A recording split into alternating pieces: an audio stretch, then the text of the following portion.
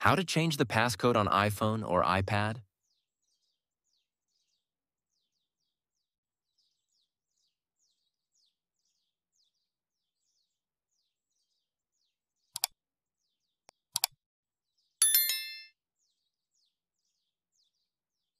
Go to Settings. Scroll down and tap Face ID and Passcode. Note: on an iPhone with a home button, tap Touch ID and Passcode. Then enter your old passcode. Scroll down and tap Change Passcode. Then re-enter your old passcode. Now enter your new passcode.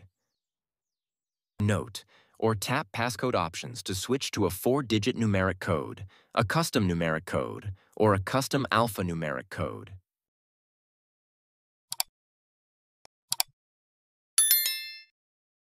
This passcode can be easily guessed.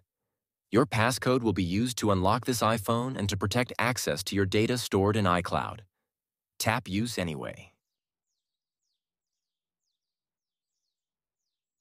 Enter your new passcode again to confirm it and activate it.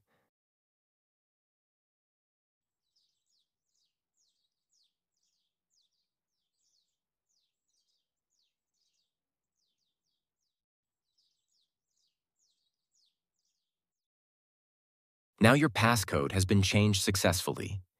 You can now use your new passcode to unlock your iPhone.